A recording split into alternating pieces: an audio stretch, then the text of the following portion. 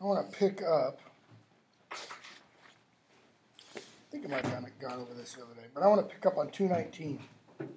I think we left off with Johnson talking to George on 2:13 about what it means to be a Londoner.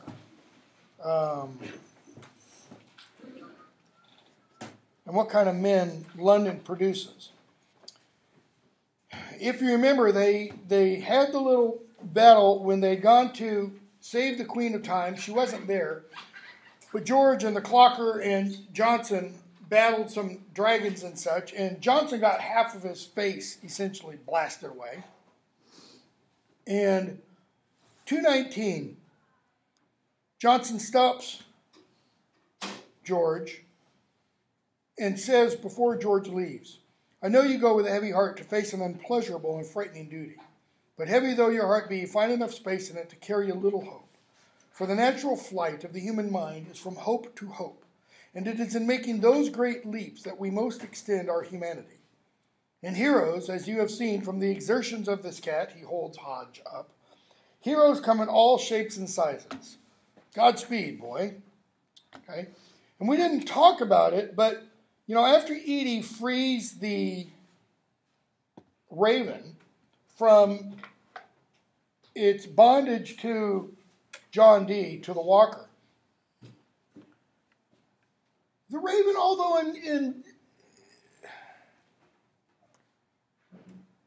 in slightly different ways, the raven kind of behaves for Edie like Hodge did for Johnson, or Hodge did for George in that battle. I mean, the raven acts heroically, as much as a raven can.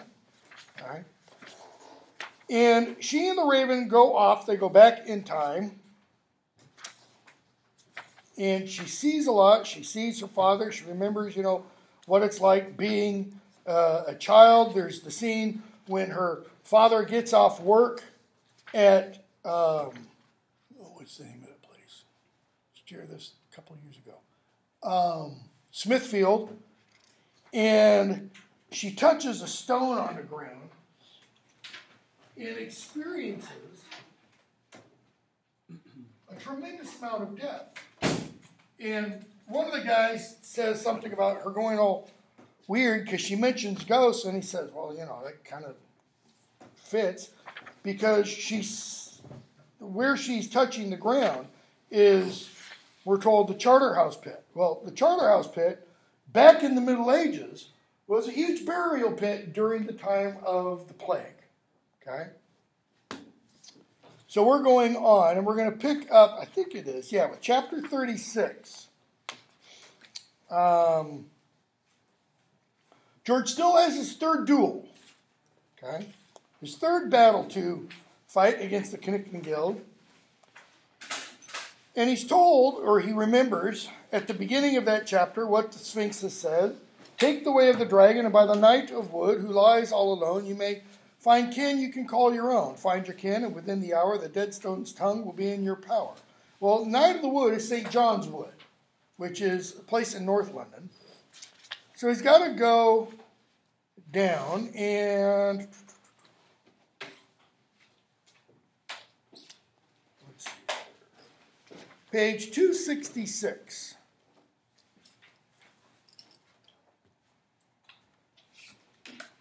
George calls out Edie's name. And the Queen asks, why did you shout Edie? George, did I? I don't remember. Okay. And he says, that's it. He gasped as he put his hand on the scarred stone lintel and looked over the edge. They were standing on a bridge. That's what? George was smiling as he turned and pointed behind him. The mirror sleeps on a bed where I felt it before. God, I'm stupid. It's there. What? The riverbed. The mirror sleeps on the riverbed. Neither here nor there, not beneath the ground nor under the air, cannot be seen because it's underwater. But I felt it there. First time Edie and I were in the water, I did. I felt something dark out there in the center of the river. It was pulling at me like a sort of magnet. I'm so stupid, okay? Because what he has to do, he has to get that mirror somehow. So the mirrors just stayed on the ice, said the Queen. And when the ice melted, He felt the same dark pull from the center of the river, the one he had thought was a tide, but that he now knew was the pull of the darkness in the black mirrors. Okay? And the queen says, all I can feel is a stone hand gripping my wrist too hard. And George lets her go. So she tells George, take her chariot. Why? Because he still has to do that battle. And Edie, beginning in the next chapter, says, George, what? You said George, did I? Well, she says George at the same moment George says Edie. Why? They're different times, same place, essentially. And Edie sees her mother. She turns into a little alcove on the bridge. Someone waiting for her, youngish man, about the same age. And skip to 272.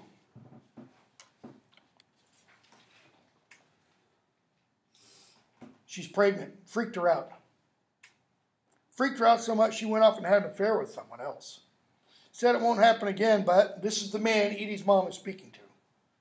He shrugged, shook his head, unable to find the words. Ditch her, said Edie's mom. Can't.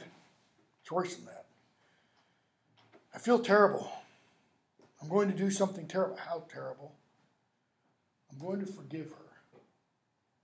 Something in the way his voice dropped made the declaration sound like an apology. What? Yeah. She's having a kid. My kid. And she's, I don't think she'll be much of a mom. Kid will need someone who... Right. Timing's right. What did you want to say? He says to her. She squared her shoulders. Not important. That is, forget about it. Say something, Sue. Swear at me. Tell me I'm a complete what? You're not. You're a good guy. You're being a good guy. He is saying he's going to stay with the woman who's cheated on him. Gotten pregnant by some other guy. So why does it feel so bad? Okay. She stands, looks out at the river. She says, I've always liked it here. I want to escape all that water. Pulls you, doesn't it? Notice she feels almost like jumping in. She picked up the empty bottle, and as she did so, Edie felt a surge of heat in her pocket. Page 274 at the bottom. She reached in, pulled out her heartstone. It was blazing light, but only around the edges, outlining it. She felt it humming in her hand. Somehow she knew it's not a warning sign. Then she looked at the glass bottle in her mother's hand. We should put a message in the bottle. Send it out to sea. Oh my God, said Edie. What? Edie just pointed. Outlined in light on the bottle was an identical shape to the irregular disc shape of the glass in her hand. Glass the exact same color as the bottle. Bloody hell, said the gunner.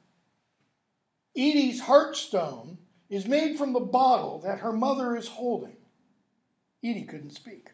Her eyes were wet and wide in wonder. Her mother smiled too eagerly, too cheerfully. He looked so sad. His eyes, Edie saw, were very nice when you look closer. His trousers reflect with different colored paint. He's a painter, as were his hands. Maybe he's a house painter. Okay. Let's make it an invisible message. What would you put in if you could? She said. Hope, love, happiness, she says. One day it'll float up on a beach and someone will think it's empty and not realize it's a magic bottle. So what is in Edie's heartstone? Hope, love, happiness? They'll never know what. Never know why their life changes for the better.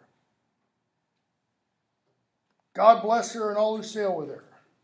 And what do? There's a pulse in the bottle that only Edie saw, a low flash of light. Between the man's hand and the woman, she felt an answering tingle in the glass in her hand. Then her mother took the bottle, launched it up and away, and then down, tumbling through the night air to land with an inaudible splash in the river far below.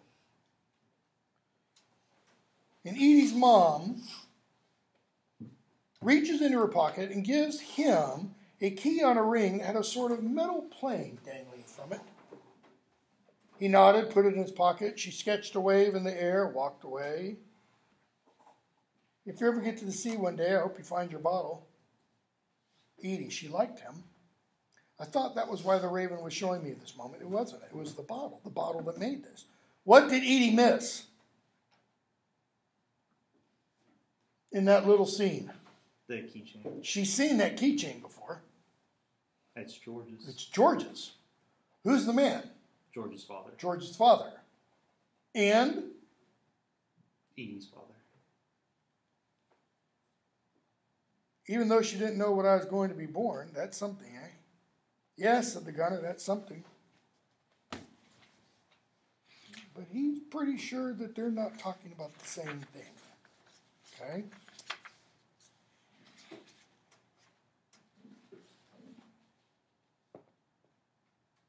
And Dictionary Johnson meets up with the dragon at Temple Bar,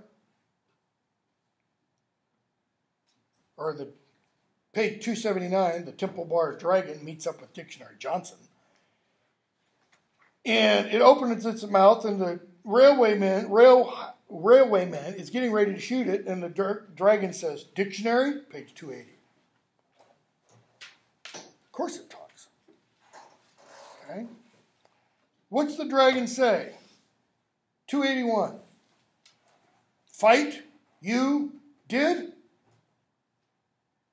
Happy, not, day, bad, time, gone, dark, calling. First dragon am I, to guard city made. Okay? Keep in mind, artists put their intention into the thing that they are making. This dragon says, I'm the first dragon. I'm the main dragon. My intention is to guard the city. This dragon obviously is not a taint. Okay? Not made. Answer call one who enslaved city would. Okay? So the dragon says he also fought. And dictionary invites the dragon to help them. Chapter 39, we get the stone corpse. Joe goes down to Southwark and Southwark Cathedral. And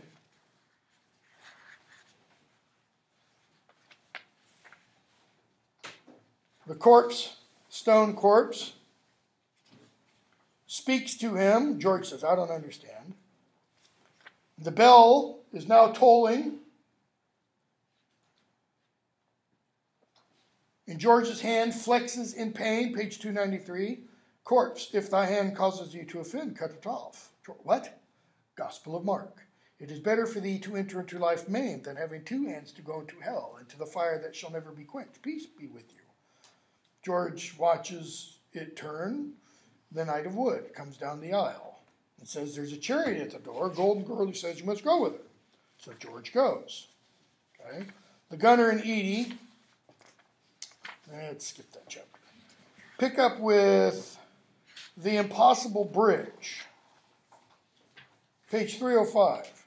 Ariel tells George it's the impossible bridge. That is, it's not a real one. All it requires is a leap of faith. And George thinks of what dictionary said to him. The natural flight of the human mind is what? Hope. Well, it's kind of like faith. He swallows, this is it, and what does he do? He steps out onto the bridge and says, the moment when I find out who I am, the last possible moment when I can run. 306, done running. And he steps out into the air. Okay. Meanwhile, Edie and the gunner fall out of the pub and stuff. Edie tries to save her mother, but she can't. And so Fletcher takes us back and forth between Edie and the gunner and George. And George faces the Dark Knight, 315. I am your worst fear. Will you face me? George felt the vibrations of sound hit him head on as he kept walking forward. He kept going because he knew something the darkness clearly didn't. His worst fear had been about his dad. He had worried that he died, thinking George had meant the last angry words he'd flung at him. unaware they were to be their last words, that he died thinking George didn't love him. He'd lived with the fear that his dad had somehow been responsible.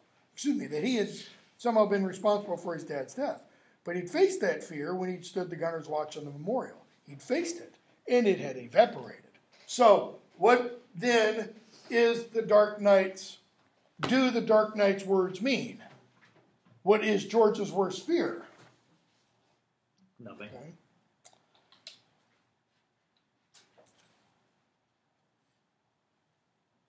So he looks into the slit, page 316 of the Dark Knight's helmet, tried to clear his mind as he felt with his hand. The hand tingled. He was feeling for the flaws in the metal, the places the welding was weakest. He felt the heat in his hand radiate through the outer sheets of metal. The knight must have felt it too, because he tries to back up. What are you doing? Using a making hand to mar, like this. And he closes his eyes, and there's the sound of a great invisible host roaring in approval. Unknown to himself, the Dark Knight had ridden with all the knights of the Knickling Guild.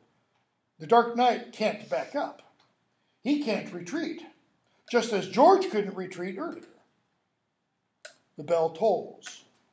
He saw that every battle-hardened face was looking at him, not the Dark Knight, to see if he would stand. What they didn't know was that he had passed the moment when he would let himself run. He'd taken the leap of faith. He braced one leg at an angle behind himself, twisting his hips so that his chest remained head-on to the knight. Death whistled toward the cord of his being, his heart pounding in time. And George is thinking, this is it. And as he faced it, he abruptly stopped feeling alone. He stopped feeling like a lonely boy of 13 summers. He felt older, much older, almost ancient, stronger than any one person could ever be. Why? What did the stone corpse tell him? Well, there's been George Chapman's before. There's a lot of Chapmans. And he's kind of being buttressed by that sense of family, of history. We're told every earlier George, every Chapman, every mother, every father, down the long centuries who'd lived before him, they were all somehow standing with him. They're all in this. It was as if that long line of dead men and women had shouted a great yes, and then it was over. His stone arm snapped up, caught the tip of the lance, and we're told the impact and the forward momentum of the horse and rider jarred the breath out of him, jolted him. They slammed him at least 20 feet, but he kept his leg braced, held his footing, and he said, "That's it? Now you want to tell me about your fear? In other words, you gave me your best shot. Now let me give you mine. I can feel your fear. You need a shape. You have no form to exist in within our world, so you need a shape, because without it, you would be nothing. You know what?" George says, "I'm not afraid of you. Why should I be afraid of nothing? You are nothing." In other words, George is kind of coming to the realization, I'm a maker. It also means I can be an unmaker. If I can unmake this statue, then you're nothing. "No," says George, "you're not everything." In reply to the writer, "You're just fear and pain and evil. Each of those is what? It's an absence. Fear is an absence of joy. Pain is an absence of health. Evil is an absence of good. And that isn't everything. I mean, it may be where you come from, but not here." And George, with that, he bent the tip of the lance into a right angle, jerked the knight, who was trying to backpedal the horse forward, right out of the saddle. The bell tolled, the Knickling Guild moved as one, engulfing the Dark Knight, and as the bell continued to toll, George saw them hacking and ripping at the fallen knight. Okay? But now George has got the darkness flowing into his hand. So he still has to take care of that. Walk around the beach. What happened to Edie's mother? She was trapped inside the shack with her step-husband and the walker. And the walker took her heart stone. After that? Then she was put into an insane asylum. After that? She died. How? Killed herself. How? She flung herself and the walker off the roof. It jumps off a building. Page 330. She died, said the gunner. She killed herself. Gunner, so why can't you forgive her? Page 331. Because she was meant to look after me. Notice that. Meant. The language Edie's using is the language of making and things made. Mothers are supposed to look after their children, as are fathers. But she left me with him. She took the easy way out, left me the hard way. Ow, the raven pecks at her ear. Ow, it does it again. The soldier, the gunner says, no, raven. What is the raven? Memory. In other words, your memory's not right here, Edie. Edie, he doesn't know everything, does he? Well, what did the queen say? Yes, he does. He remembers and sees perfectly. The gunner, no, just everything that happened. I think he knows something else which he wants to show you and all. Okay? Skip some more. Skipping a bunch because they have the...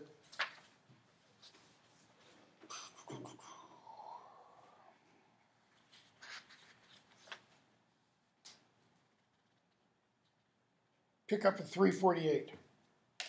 Go back again. Edie sees her mother with the walker. You have a daughter. Edie's mother goes very still. Does she have a stone? She's not like me. She's just like you. And he talks about old days, mothers handing the knowledge down to their daughters, etc., etc. What's her mother trying to do? Protect Edie. And Edie said, she didn't help me. The walker, I can see it must be painful for you now, knowing what you do, that you cannot pass the knowledge on to your daughter.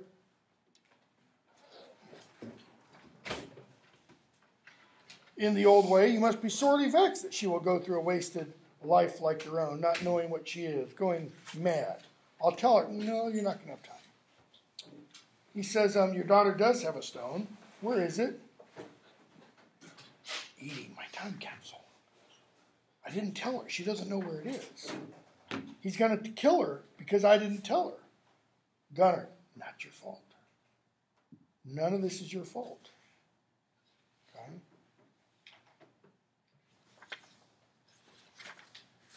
Skip a bunch again. Matter of death and life, 361. Edie's mother, on the roof. She has gravel in her hand. She's getting ready to throw it. She tells the walker her name is Edie, and I won't tell you one damn thing that would harm her, then neither of us will, she says, when he says you will not get off this roof alive. She throws the gravel at his eyes. And in the moment when he raises his hand, she sprints right at him. All the wear and tear that the years and drink and the worrying that she was mad had put on her fell away, and with the long hair flying behind her and fire in her eyes, her face was in this one last moment as fierce and focused as a lioness defending its cub. She looked again like the mother Edie now remembered in her dreams. Edie saw the blade, because the walker has a dagger, saw the blade cut an arc in the air, reflecting the rosy light from the setting sun. And then they were gone. Edie and the gunner were left staring at the sun, now a red hole in the sky where her mother had sacrificed herself in taking the walker off the roof. She didn't know that he can't die, said the gunner. You may be born to pull the past from stones and see terrible stuff. Someone your age shouldn't have to see. But there are some images you don't need to carry in your head.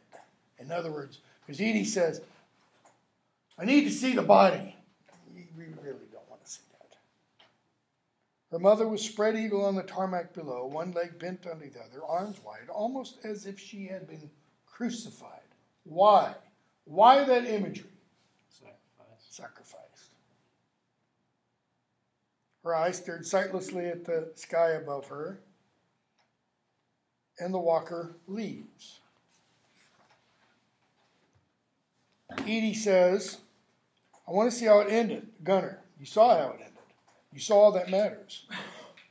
It ended with your mother flying. She flew through the air into the sunset. She was fighting for you. Notice how beautiful this is. Just like she fought to bring you safe into this world and gave you your first breath, so she fought for you with her last. She fought to save you from him. She died with nothing in her but that fierce love of you. The gunner's voice was low and raw. And death is a terrible final thing, Edie girl, but there's many worse ways to die than with love in your heart. And that's all you need to know. There's nothing you can see down there that is a truer or finer in than that. And that's the God's honest truth of it. Okay? Edie didn't see her mother spread-eagled, crucified, like, it's my right. It's my right. He says, you're right, it is.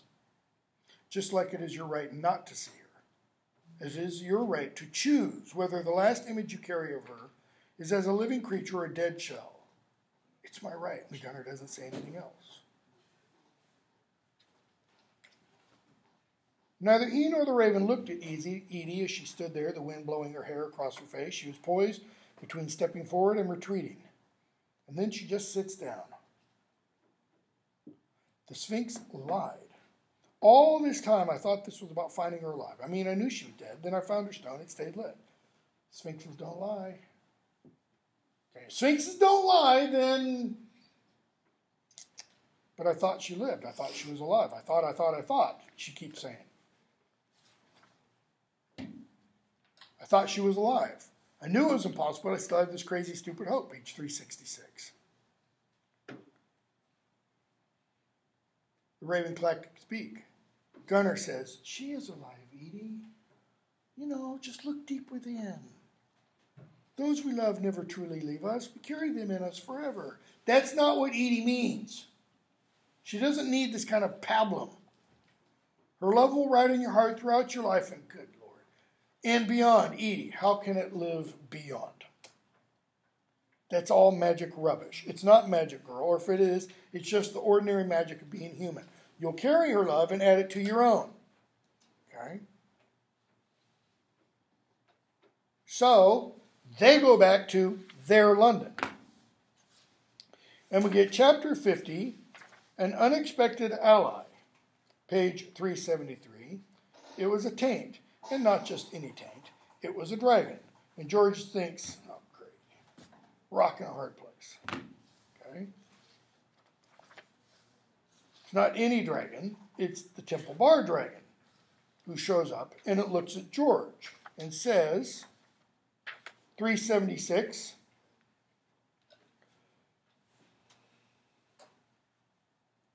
George shows his hand to the dragon and says, thanks, but I thought you were a taint.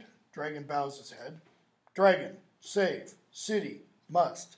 Maker, save, city, can. Must means that's what he's charged to do. Can means George has a choice. Well, George is kind of like, maybe. So, dragon, maker, save. See, the dragon's using logic. I must save the city. You can save the city. Therefore, I will save you. Okay?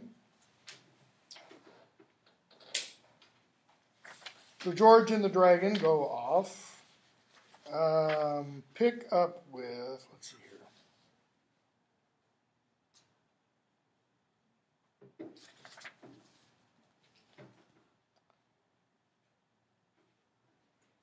Edie comes up behind George, bottom of 381, top of 382. And we're told, although she knew who he was the moment she laid eyes on him, there was something about him that had changed. She couldn't figure out exactly what it was. But he not only looked older, but he seemed to carry himself completely differently, taller, etc.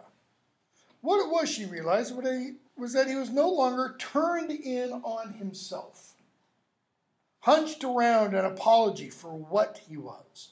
Even his face looked different. With his hair now pushed back out of his eyes, she had taken such a firm dislike to the regretful boy that she had taken such a firm dislike to so long ago on the parking ramp. It was also the look in his eyes. He still looked worried, but it was a capable worry. The worry of someone who was dealing with something bigger than himself.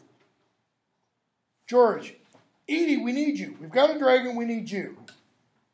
And he notices Edie now. Raven on her shoulder was one thing, but he'd seen that before. He'd seen the confident stride, the strutting jaw. What he hadn't really seen was the smile. Easy, unforced, almost joy. He asked her what took so long. She says, what happened to your sleeve? George explained about the ambush in the mirror and how they'd been unable to find the mirror, etc. Okay. Let's skip the rest of that. Go.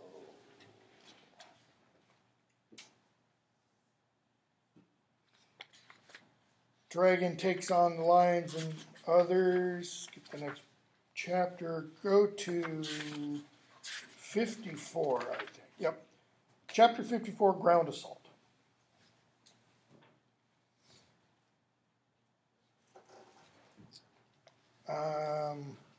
Couple of statues come towards George, page 405.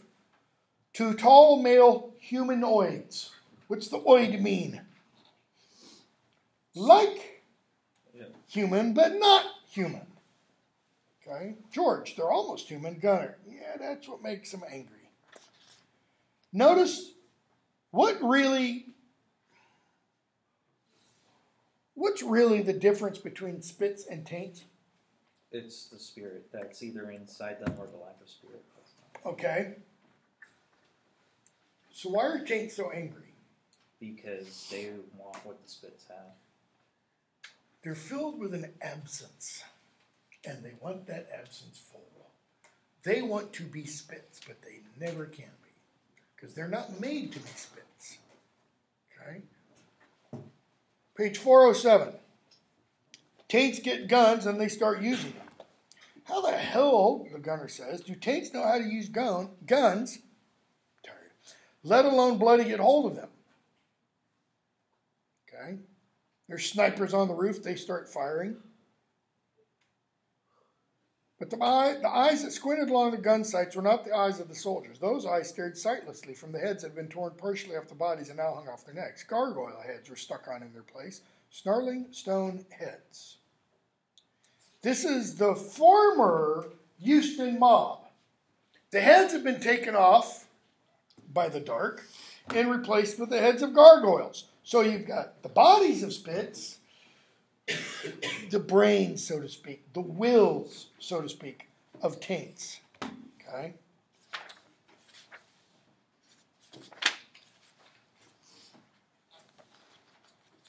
Go on to Last Stand, chapter 58. We're obviously going to be out of here early. So there's a break in the fighting. They separate. They come back. 426. George missed the first wave of the attack because he was bent over the Queen of Time, trying to mend her as fast as he could. Exhausting work, he began to realize every time he healed a gash or smoothed out a hole, it took something from him. He was putting himself into his work, literally, bit by bit. Okay? He's got to get her healed because until they get time fixed back on her plinth, they're stuck in this in-between place. Okay? George asks the dragon when he pulls, hold on, didn't mark that. The stone corpse had told George, you carry the answer with you, you always have. Sticks his hand in his pocket. And he pulls out the keychain. Then he felt the reassuring jagged edge of the house keys and the smooth curving elegance of the miniature brass keyring they were attached to. George looks at Edie. She looks at George. They both look at the dragon. George asks the dragon, do you think if you made one of these it would fly? What it is. Plain. George turns to Edie with a smile. Her face was white. She's staring at the keyring, the little brass Spitfire. Now she knows. Where'd you get that keyring? My dad made it for me. He had one just, your dad? The gunner, Edie girl. No. The bloke on the bridge with your mom. That was his, I know, shh. If we were wrong, if he was what you first thought, if he was your, not now. You have to. You can. You're made of special stuff. In other words, Edie's not only glint, what might she also be? maker.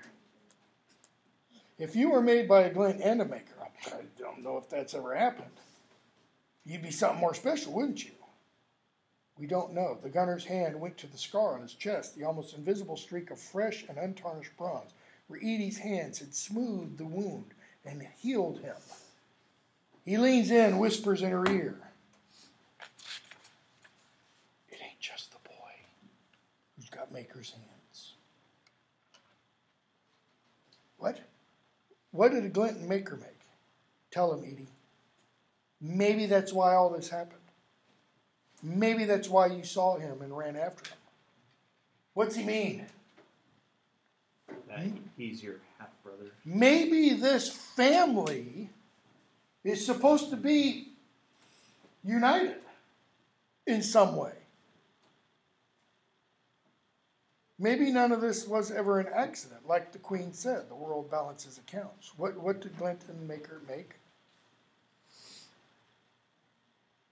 And Edie pulls out her heartstone.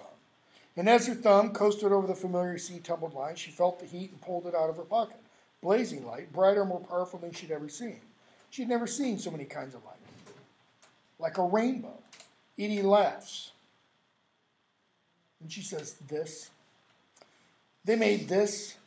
My mom, the glint, and your dad, the maker. We saw them. Before I was born. Before you were born. And they made something. They took this bottle, filled it with hope and love and good stuff. And if you laugh, I will knock your bloody head sideways. They threw it into the river. It washed up on a beach. Later, much later, I found this broken bit of it. It became our heartstone. And what? And if that bloody ice devil is another creature of darkness, then that light is the very weapon we need, said the bulldog. That is Winston Churchill. And if he remains on his high citadel and won't come down to fight, then you will have to go to him up there. So we Spitfire make. George shows the dragon the little plane, and he's kneading a ball of pure wildfire. George says, like this. Okay? So they make the Spitfire. In page 435, there it stood, a perfect Spitfire made from wildfire. They go off to the High Citadel, page 439. They run into the Sphinx. I am the Sphinx, the great and mighty enigma of Egypt, growled the giant head on the lion's body. There was a crash and a shudder as something landed right in front of them. The High Admiral. Anybody know who this is? Lord Horatio Nelson, who stands on a column, I don't know, 100 feet, 150 feet tall, right at the center of Trafalgar Square in London. He has that plinth, he has that place of honor because he's one of the greatest heroes England has ever known. Okay? Lost his arm in a battle, kept on fighting, had it blown off by a cannonball, and kept on fighting. Died at a fairly young age, okay, at a famous battle. If you visit the HMS Victory, which was his flagship, in Portsmouth Harbor, it was recovered from the harbor 30 or 40 years ago, so that now you can walk on it. If you walk on the HMS Victory and everything, and you go to the place where Nelson died, because he died in his ship after a famous battle, you can't take pictures there. It's the one place on the ship they don't allow pictures because it is, quote unquote, sacred to the Brits. I mean, he defended England against France in the Napoleonic Wars in the late 1790s, early 1800s, and defeated the French. He's the one who shows up in front of the Sphinx and says, then this bids fair to be a most unhappy engagement for you, for I am the victor of the Nile. He defeated Napoleon's forces at the Nile. And this square of land is my damned quarterdeck, which is where he died, on his quarterdeck. Okay?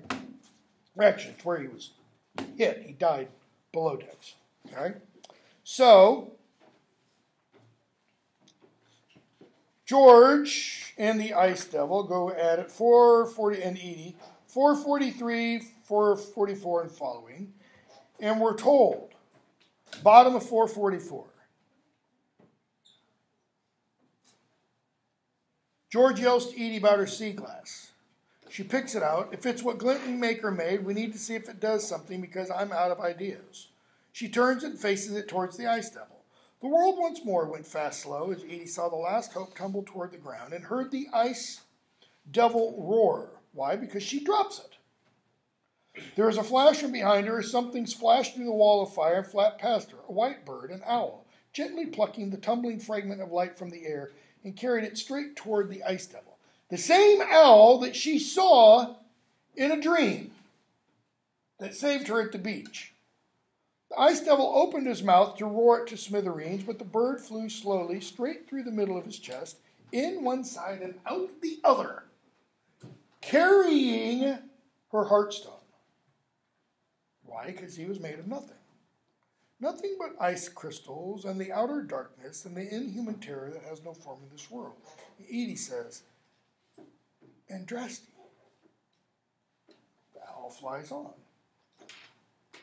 But it leaves a hole in the middle of the Ice Devil.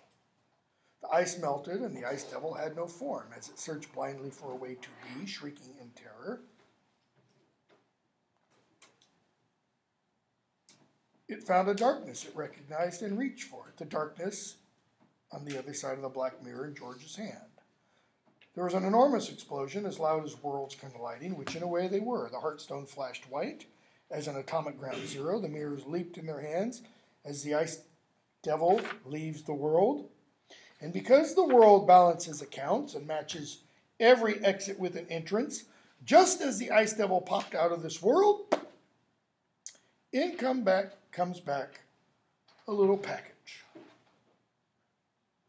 And then they're violently jerked across the tower, each toward the other as mirrors slam together. George looks down at the fragment in his hand, no longer the blackest thing he'd ever seen. He shows it to Edie. She lifts hers. They're now identical. They're white. And the dragon says, good you are both, saved all indebted. George looks at her hand. What's that? The stone burned me. She showed him the jagged scar in her hand. He turned his own palm to show the same maker's mark on his palm. Yeah, so there's something I think we need to talk about, she says.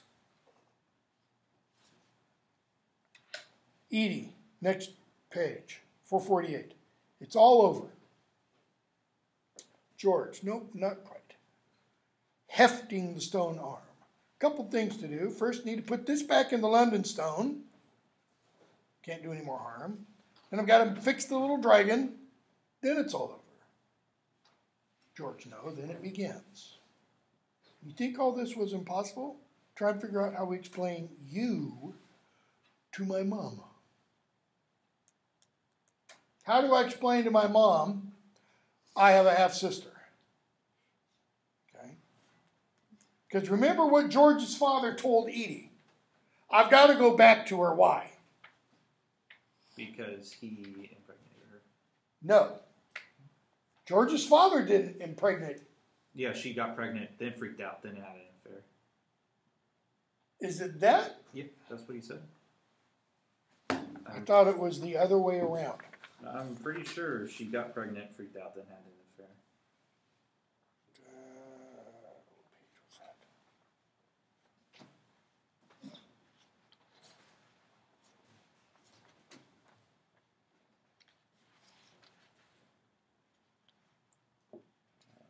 Right here, 272.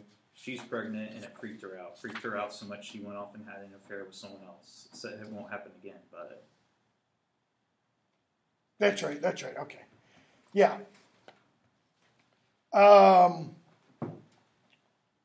So, Edie says we don't have to. George, yeah, we do. And we will. She's not entirely normal herself. What do you mean? Nothing, you'll see. Don't be so touchy. I'm not. I'm not some lost puppy that needs a home. He says, no, but you've got one. Okay? So they go back, page 453. The walker shows up. And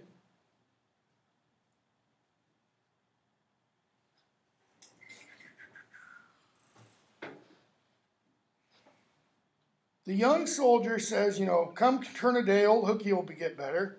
The walker, nothing gets better. Not ever, not really, certainly not for any of you. He held Edie tightly around the neck.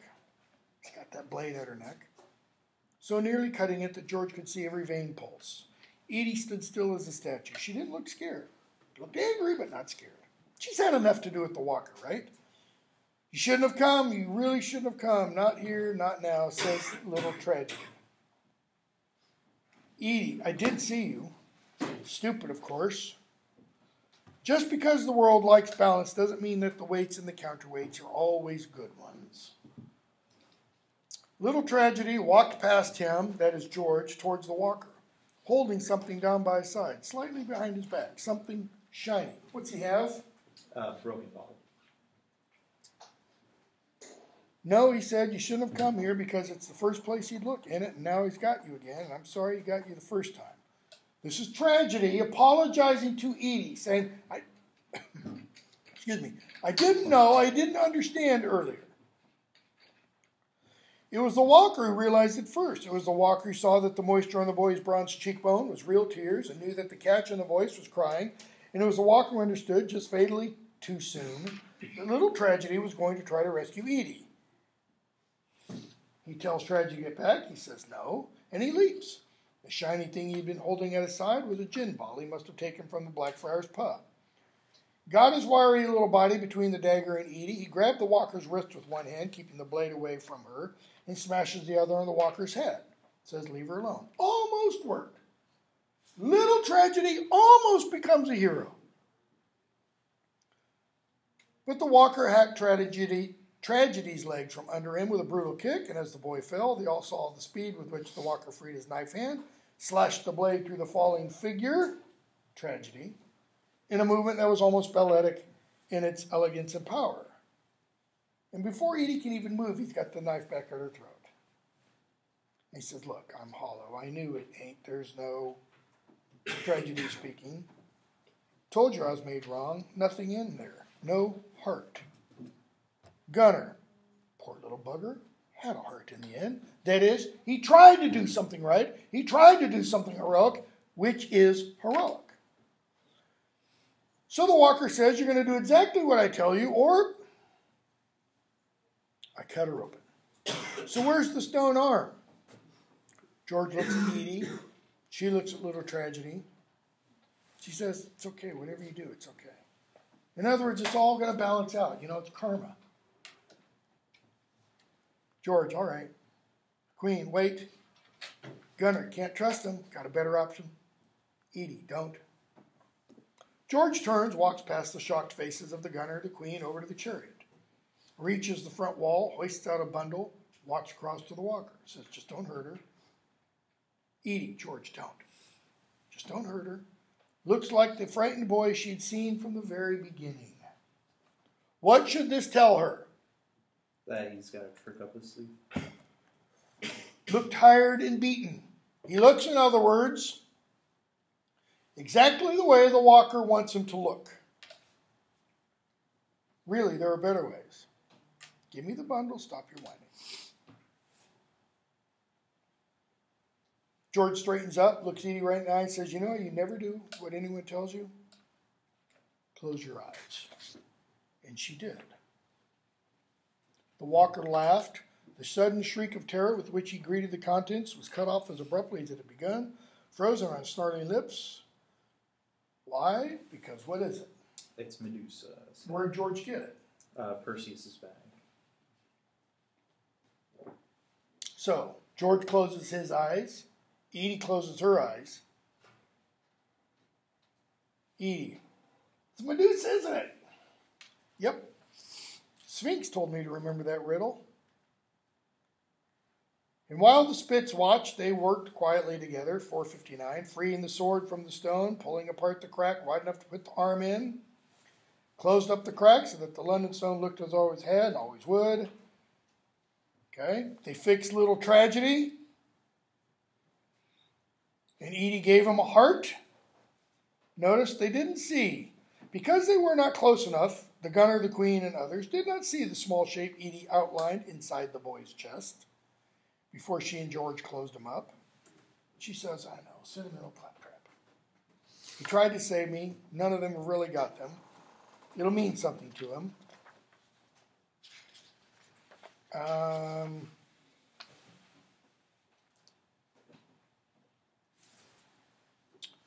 Talk about what to do with the statue of the walker. Let's see here.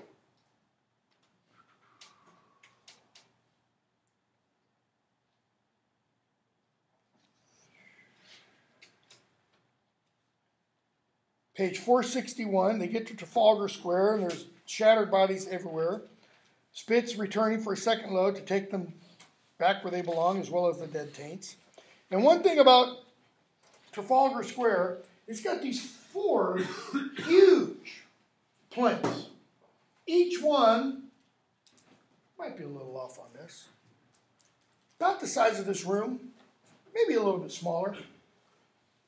Stand, the first level stands like this high. Top level, probably top level is about this high. And on top of that, on 3 of them, are these huge stone lions. The 4th one, the one National Gallery of Art is here. 4th one is over right here, closest to it. Starting several years ago, they do this rotating art thing, and they put something else up there for a summer or for a season, etc. Okay? That's where they leave the walker. And Edie says, the bulldog, Edie caught George looking from the walker statue, page 461, in the chariot to the empty plinth on the northwest corner. George, she began. George says, why not? Every victory needs a monument. He'd hate it. Everyone's seeing him, scared and beaten. And one thing about the plinths, covered with pigeons. So he's going to be covered with pigeon crap. So, George and Edie start walking down the mall. Okay?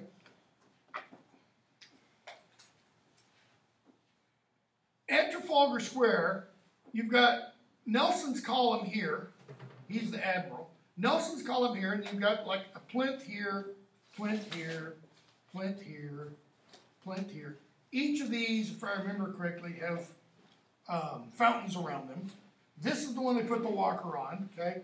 The National Gallery of Art is here. And then you have heading off this direction. You got what's called the Admiralty Arch here, used to be the naval headquarters. And then that develops into, that road develops into Pall Mall. And down here at the end of it, you have Buckingham Palace, okay? St. James Park is over here. Green Park is down here. So they're now walking down the mall towards the area that George's family lived in. Because you have to keep coming down here. You go through Green Park, and George lives over in this area in South Kensington. So they're going back to the Natural History Museum, which is down in this area. George says, I'm going to mend the carving I broke. Then we're going home. George. So much that was impossible at the last sentence. She didn't know where to begin. George says, don't worry. After everything we've done, everything we've seen, everything that's impossible, yeah, it's going to be difficult to explain you to my mom. He looped his arm companionably over her shoulder. She let it ride, and she said, what's that? My arm.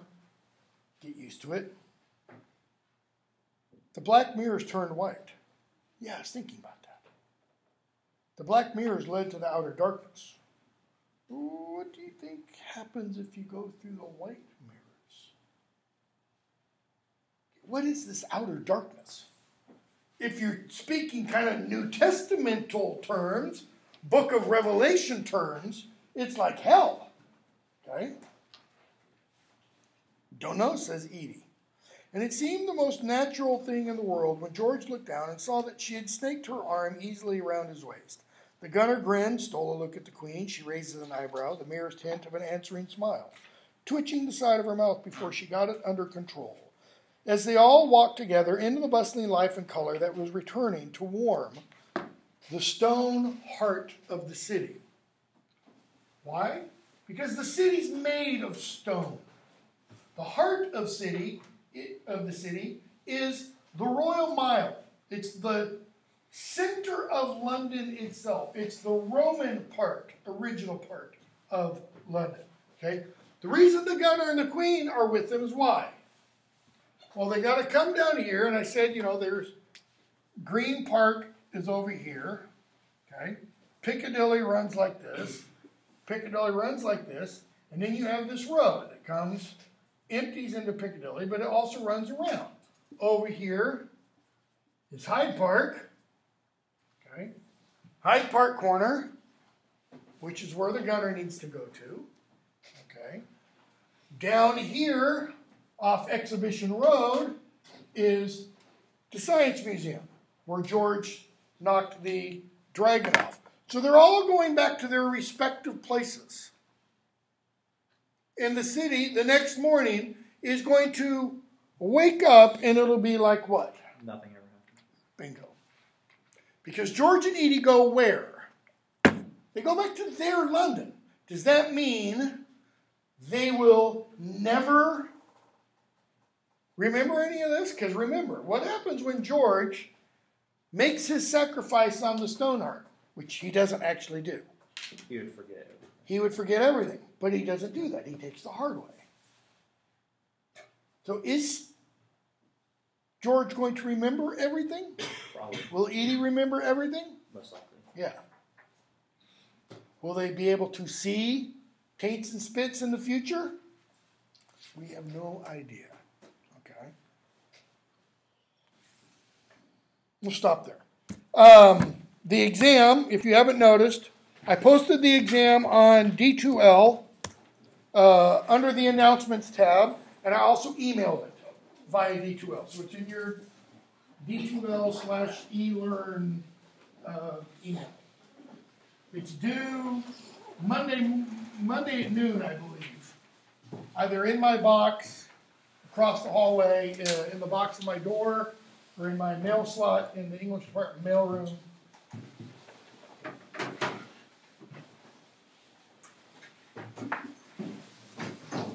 Thank you all very much. Have a good winter break. Thank you, too.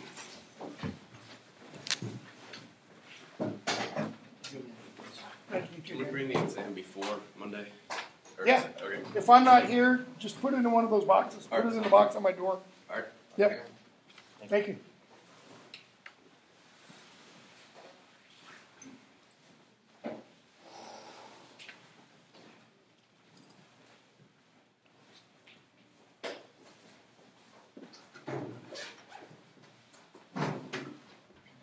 Good break, sir. Thank you, too.